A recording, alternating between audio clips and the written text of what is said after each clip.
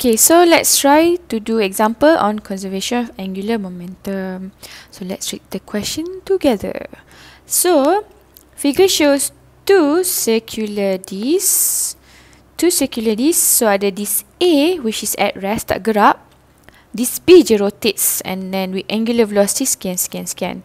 And then dia cakap the moment of inertia of A and B adalah 0.5 dan 0.3 lah. And then dia cakap A tak gerak kan, so B is moved towards A sampailah it touches A over here. Until it touches A. So B gerak kat A lah. Because friction exists between the surfaces of both these, they finally, so ini dia nak describe keadaan initial lah. So this is start daripada sentence ni, ini adalah after, final. Okay. And then finally rotate together. So rotate together with the same angular velocity omega. Okay. Then if no external force acting on them, so determine the angular velocity omega. Okay, so sekarang ni kita keluarkan information yang kita ada. So let's say lah we have this A, we have this A and we have this B, right? So this is initial lah, initial. Okay, dia cakap A awal-awal dia stationary, so benda ni berputar. So we don't use velocity, we use angular velocity which is omega sama dengan kosong. And then cakap B pula rotates with 150 radian per second. Okay. And apa lagi dia kasih? Dia kasih I moment initial untuk A adalah 0.5. And then dia kasih moment initial untuk B adalah 0.3. Okay. So what happened? A tak gerak, B yang rotate. So lama-lama dia pun what happened after that? Okay, dia bergerak. Okay, so nak cakap kat sini A dengan B ni bergabung kan, and then dia bergerak with the same angular velocity which is tak tahu berapa. Okay, so tengok final kita.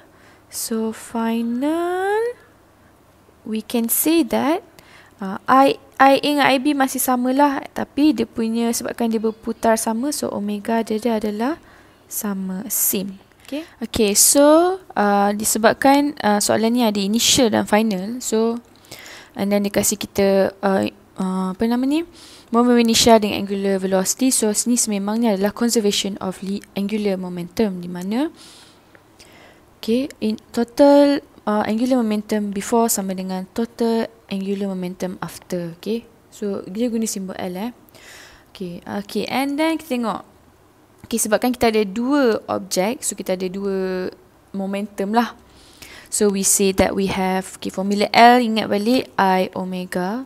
So ni akan jadi sebabkan ada dua objek, so ni adalah untuk objek this A plus this B punya. Okay, and then kamu kena tengoklah final disebabkan dia rotate together, so dia bergabung lah with the same angular velocity. So dia bergabung, so kita cakap IA plus IB omega, which is tak tahu omega ni berapa. We want to find that omega. Okay, so kita pun masuklah information yang kita ada. So this is 0.5, this is 0 plus, this is 0.3, 150, 0.5 plus 0.3 and then omega. So kalau kamu tekan calculator, your omega should be 56.25 radian as -1. Okay, right. And then the second question, dia nak the energy dissipated in the process. So obviously kita kena kira lah total energy initial dengan total energy final. Okay, so this one, apa formula energy untuk formula ni? So we know that K equals to half mv square, but itu untuk linear motion. Untuk rotational motion, it will be m tu jadi I, v tu jadi omega square. So kita kena kira untuk initial dululah. So tengok initial kita ada 2, right? 2 this, so it will be so the tips for this is just letak je 1/2 kat situ, 1/2 kat situ. Formula you find it easier, okay? So you will be 1/2 IA omega A square plus 1/2 IB omega B square. And then kamu pun masuklah nilai dia ya. But you already know that this value over here will be 0 kan? So ni akan jadi 1/2 0.3 150 square. So if you tekan calculator, your answer should be I think it's 3375 je. Okay, you might want to double check. So that is initial. And then final, sama juga, you just letak je 1/2 and then you square kan kat situ, right? So final you would be, so this is initial, this is final. So 1/2 IA plus IB omega square. So masukkan. So this one would be 1/2 0.5 plus 0.3. So kamu akan dapat jawapan dia sama dengan 1265.63. Okay. Okay, so nampak tak nilai dia berbeza? So ini lagi tinggi, ini lagi rendah. So sekarang ni nak cakapnya ada energy loss lah. Energy loss ni sebenarnya disebabkan oleh heat lah.